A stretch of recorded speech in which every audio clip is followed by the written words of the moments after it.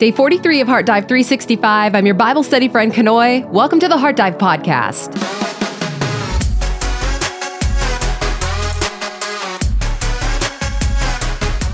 Well, today we are finishing the book of Exodus. Can you believe it? Another book in the Bible completed. And if you have been with us from the beginning of this year, or if you were part of the Heart Dive family last year, or if you are loving what we are doing here, if you could please partner with us by just hitting that like button. That is your way of just giving back and saying, you know what? I believe in this, and I think that we need to get more people into the Word of God because this is where our faith is going to be strengthened. This is where we're going to grow our relationship with Christ. This is where we're going to be washed every single day through the living water. And if you have any questions at all, please make sure to check out the show notes or the description box below the video. I assure you that most questions about this particular Bible study can be found there, or you can always head to our website, heartdive.org. Otherwise, let's go ahead and pray and get into the Word. Our Father who art in heaven, hallowed be your name. Your kingdom come and your will be done on earth as it is in heaven. We know that your will has already been written, Lord, but that doesn't give us an excuse not to still come to you in prayer and not to ask, because your full desire is really just to know us. And knowing us means that you are speaking with us, that we are not only talking, but we are also listening for your voice. And so if we never ask the question, how will we ever hear the answers? So I thank you, Lord, for that revelation today. And I just pray, God, that we will fall in line with whatever that will is for our lives. Help us to see the steps. And we know that in order to see, there's got to be light. And so your light is going to be coming from your word. This is going to be the lamp unto our feet and the light unto our path.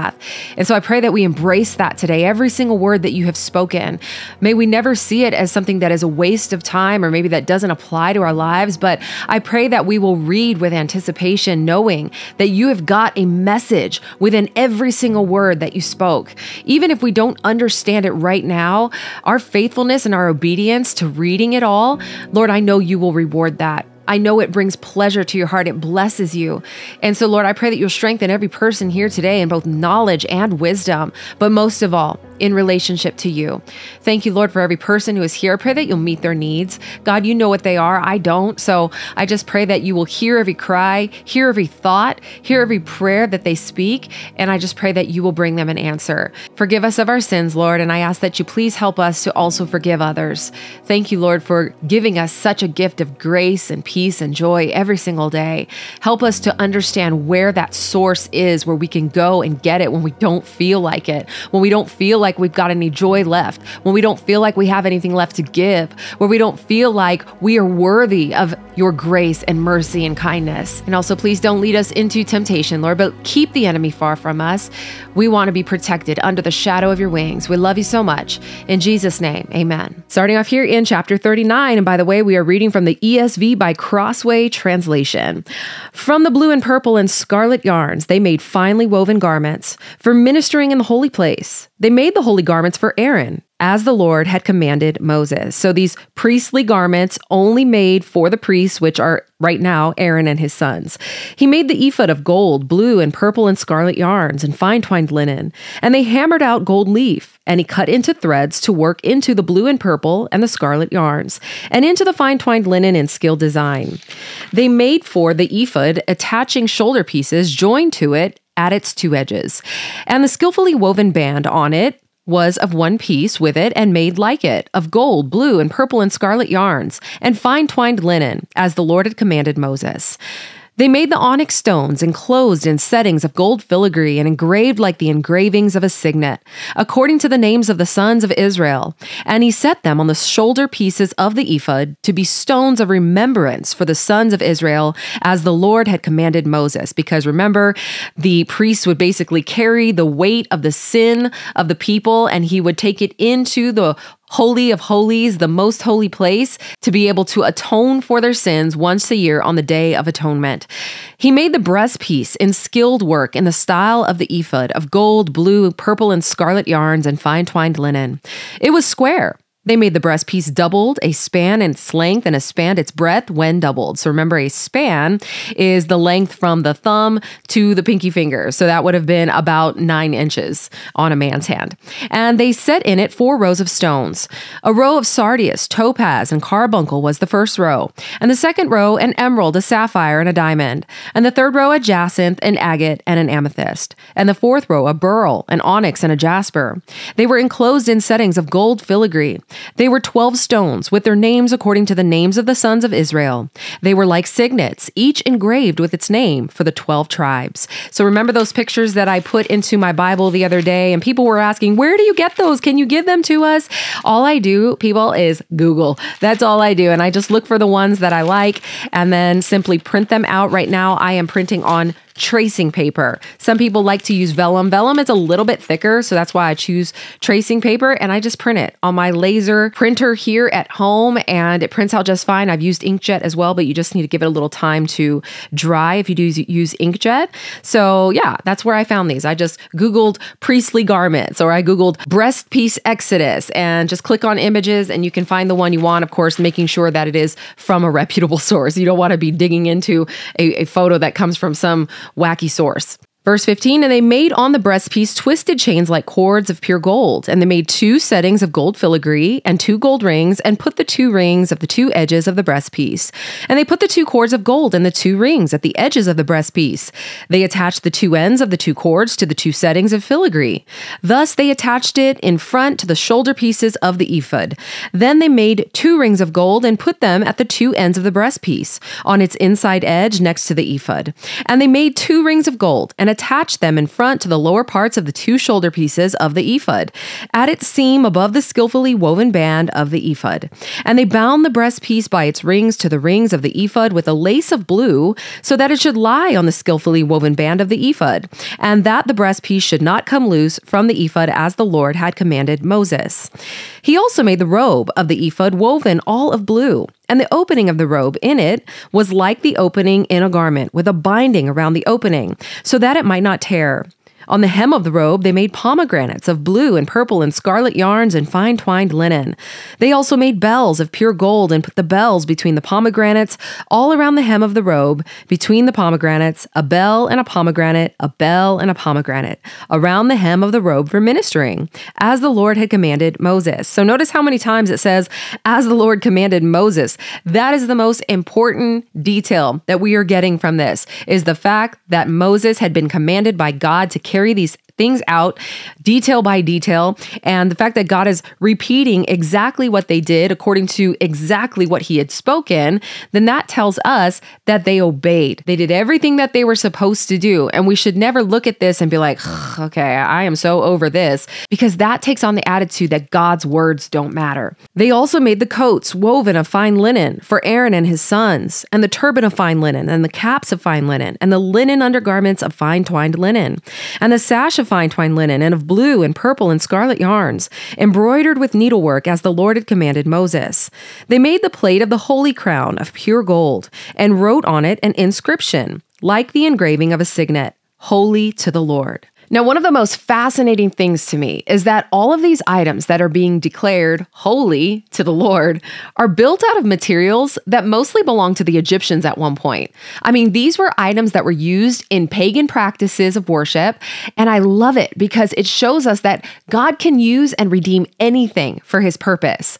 And sometimes we can bury ourselves so deep in the idea of holiness that we will separate ourselves by putting up walls of self-righteousness, and we will start declaring everything else as evil, or we will throw stones of judgment, even shutting the door to certain people as we look at them with disgust. Can you imagine if Jesus did that to us when we were living the way we once were?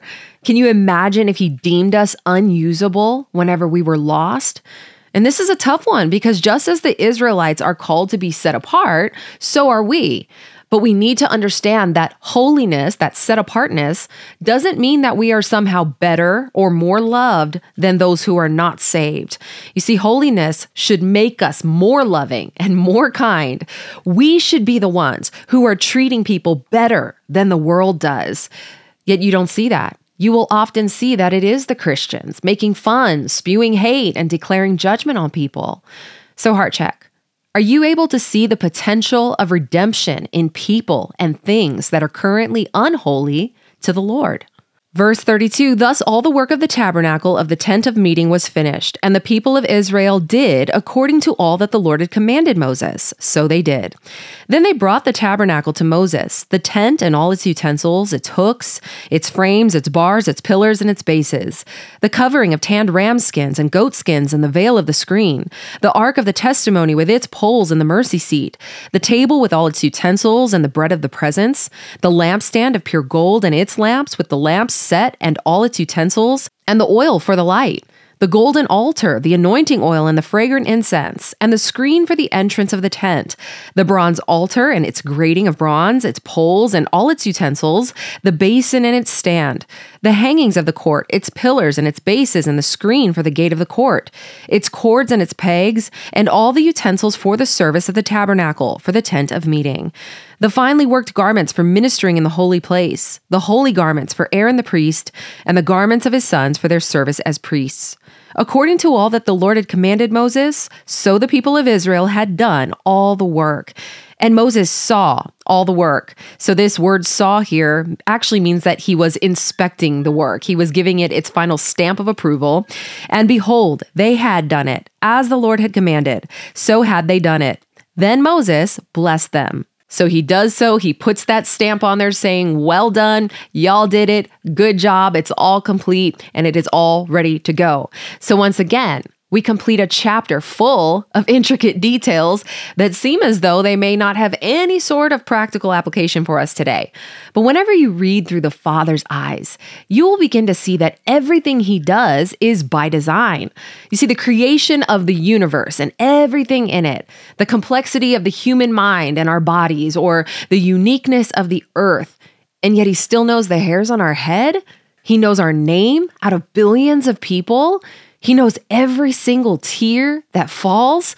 And just as every thread that went into the garments mattered, so does every waking moment, every breath you take. And sometimes we want to skip over these parts, or maybe even skip over the entire Old Testament because of boring reads like this one. I mean, I'm not declaring this boring, but I've heard it said. And usually it's because we're so focused on the end goal that we miss the details or we get discouraged. But he repeats the details over and over for a purpose. It's so that the builders wouldn't miss a single step. So heart check. Can you see God in the small details of his word? Or are you only wanting to skip ahead to the good stuff?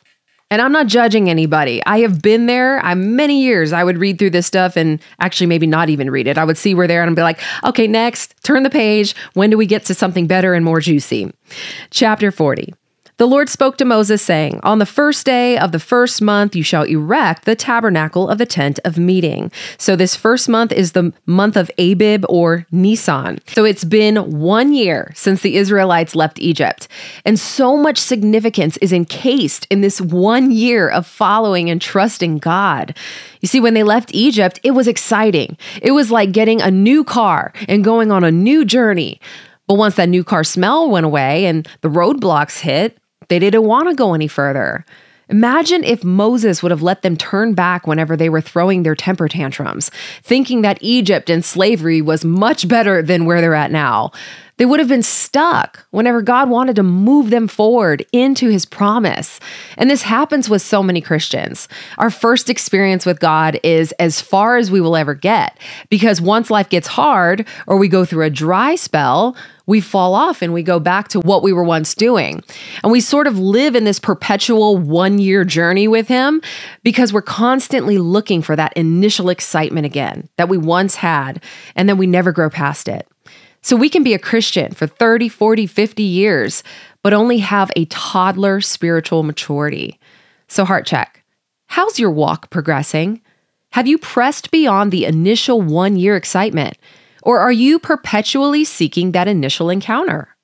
Verse 3, and you shall put in it the ark of the testimony. So remember, the ark of the testimony is where the 10 commandments will be. It is in the most holy place, the Holy of Holies. And so it is the representation of God's presence among his people.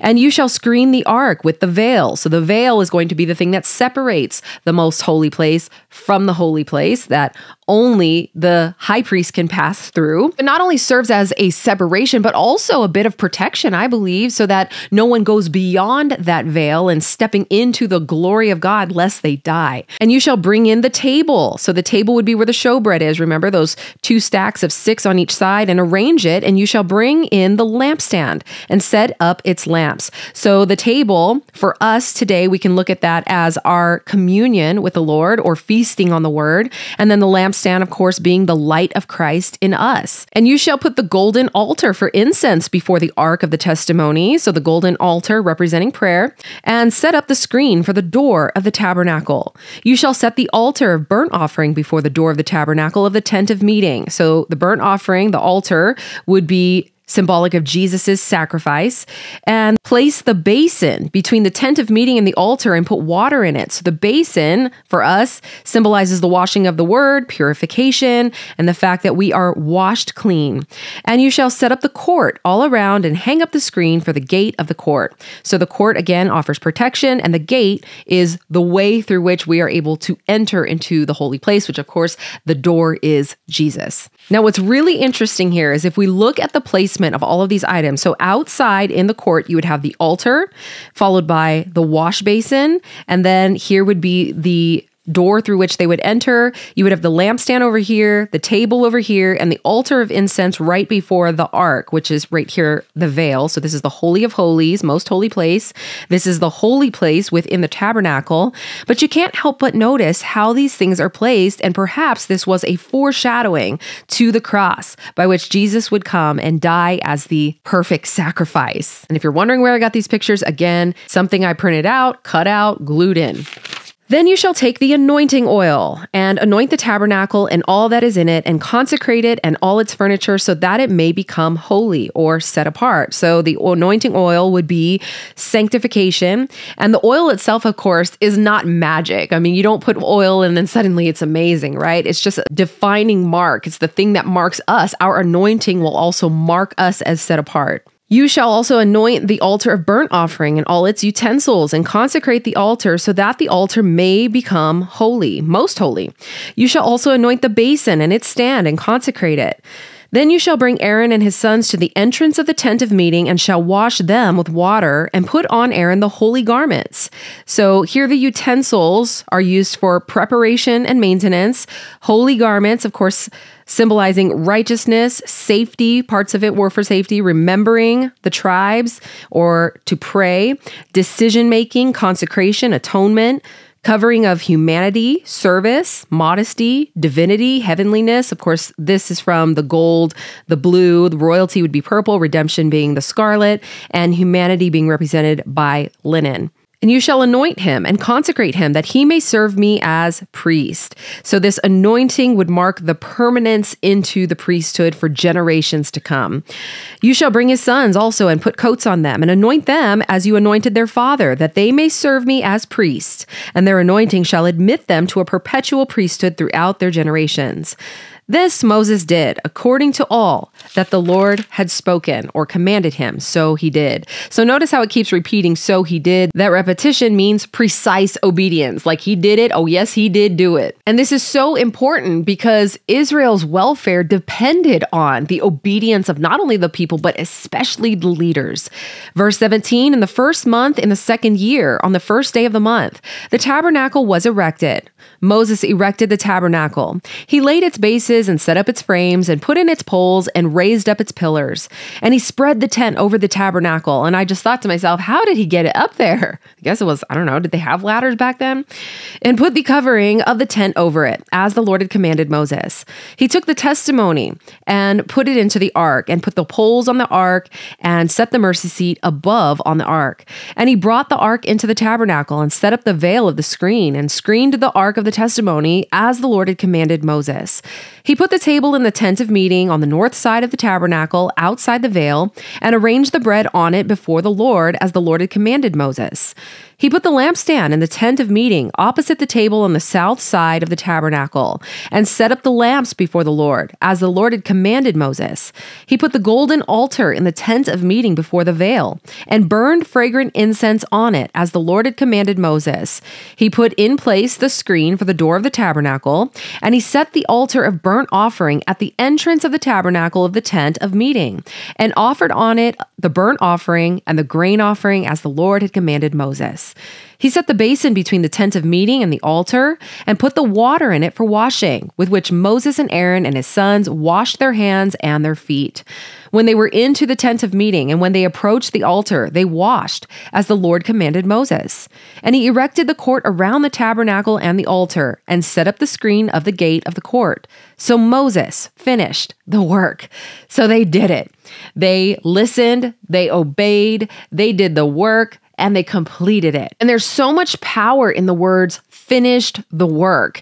I mean, if it weren't for the finishing work of Moses, he may have never received the accolade in Hebrews as being faithful in all that he did. And the Bible is full of faithful servants of God who finished the work. I mean, you had Noah who built the ark, you got Nehemiah who built the wall, Paul finished the race, but of course, most importantly, Jesus finished the work of redemption on the cross. And we all start out with good intentions. We all want to finish the work. In fact, we have come here with the intention to finish the Bible in a year, but it's not the reading of every word and checking off of every box that will deem the work finished. Because remember, the real work is in the details. It's in the blood and the sweat and the tears that are poured out in the process. The real work happens in the middle, which is right where we are today. We don't finish the work until we take our last breath and the Lord says, "Well done, my good and faithful servant." But the question is, are we going to hear that? I think that's everyone's questions whenever they become a believer. Like, am I doing the right thing? Will we truly finish the work? How do we know what that work is? So heart check. What has God called you to do in the middle? That's the first question to ask. And it could be something so simple. So if you are truly asking the question, what am I supposed to do? Let's give you more practical steps here. Ask him daily, every single day, Lord, what do you want me to do today? Make a list, prioritize the things that are necessary to take care of today. You can reflect on it weekly, whether you take a Sabbath day or not, slowing down physically, making sure you're resting, tuning in spiritually, making sure you're refreshing yourself mentally. You can seek specific vision. Yes, you can ask specific. The Bible says you have not because you ask not. So Moses fasted and he prayed, he met with God and he followed the plan. And that is the most important part. When he heard God say, build a wash basin, he made sure that that wash basin was constructed. It's those little details that we think, I don't know if that's so spiritual or not, where God is like, do it, and then you will see.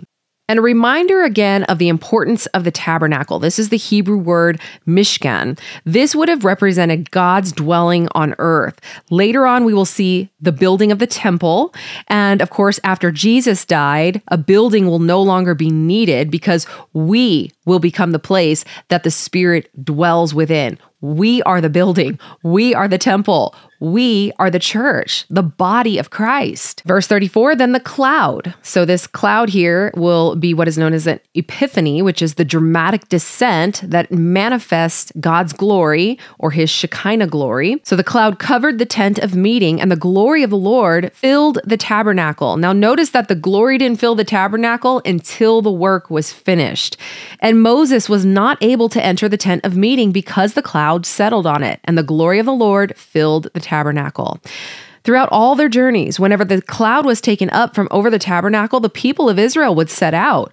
But if the cloud was not taken up, then they did not set out till the day that it was taken up. So it sort of acted like one of those gates. You know, if the gate goes up, you guys can move out. The gate comes back down, you don't move. For the cloud of the Lord was on the tabernacle by day, and fire was in it by night, in the sight of all the house of Israel throughout all their journeys. So I love that we get to end this book of dramatic events with the beautiful glory of God. God hovering over his people, protecting them, ready to guide them, letting them know that he wants an intimate relationship with them.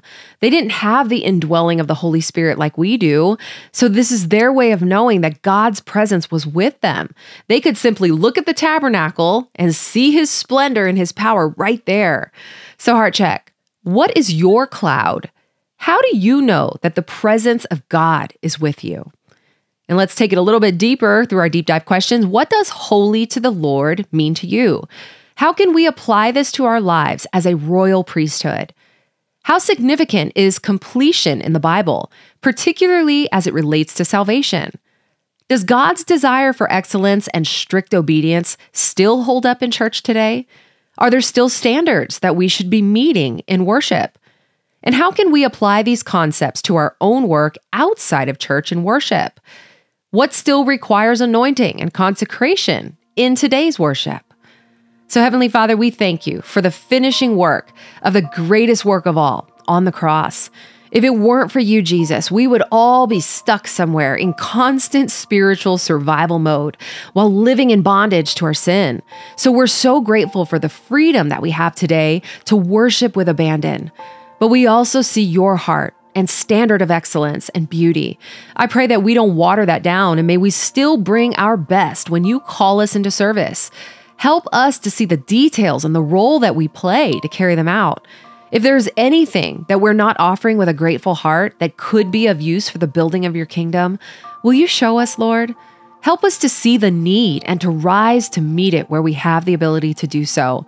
I pray that you will continue to grow us in our prayer life, for we truly desire to have an intimate relationship with you. And as with any relationship, that requires communication. So I pray that our words will be a sweet fragrance to you. Thank you, Jesus, for being the perfect sacrifice. And I pray that you will show us how we are able to live out our lives as a living sacrifice as unto you. We know that we are anointed by your Holy Spirit so that we can be a people who are set apart. But that doesn't mean we're above anyone.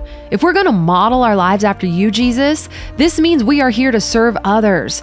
So help us understand that. Our job is to love and to leave the judgment to you. Thank you for giving us a greater understanding of your word where we may have never understood it before. I pray that we will never glance over the importance of the foundation that you have set in the Old Testament. Give us a hunger and a thirst for it, Lord. I pray that we will read every single word with joy, with anticipation and expectation of what you are about to speak to us as individuals.